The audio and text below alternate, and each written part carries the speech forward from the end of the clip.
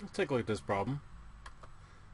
We got 5 plus I squared, and perform the indicated operation. Well, we have to rewrite this as 5 plus I times 5 plus I.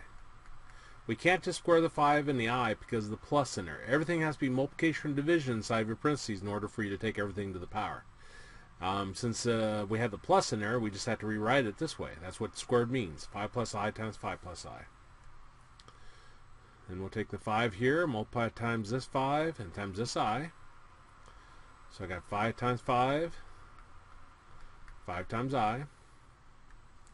And then we'll take this I and multiply it times this 5 and times this I.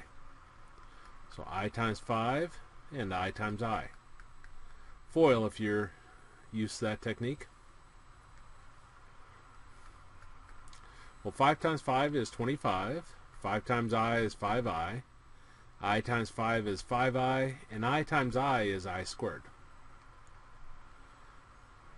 Now combine together like items always. 5I plus 5I is 10I. Plus, and we don't want I squared, the highest power of I we want for standard form is I to the first power.